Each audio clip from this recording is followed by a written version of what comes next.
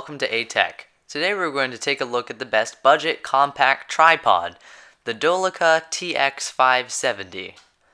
It has a very high quality aluminum construction, much better than those cheap $20 tripods that you see online.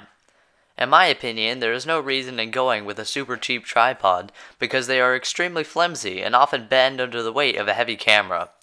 I would recommend spending at least $50 on your tripod if you have the budget to get any kind of decent quality.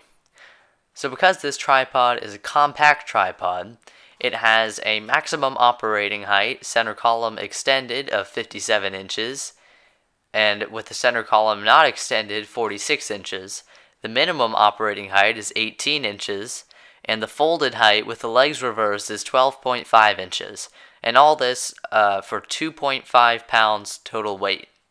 But another special feature of this tripod is that it has a built-in monopod, which allows you to not have to carry a monopod with you, which is a really good idea.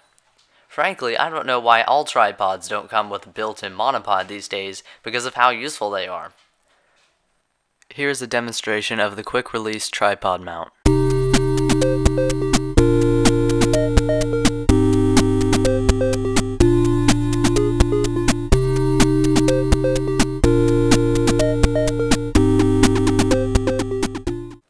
Another special feature of this tripod is that it is reversible, so you can switch the legs around like this and hang your camera upside down, in case you wanted to do something like a long exposure macro shot.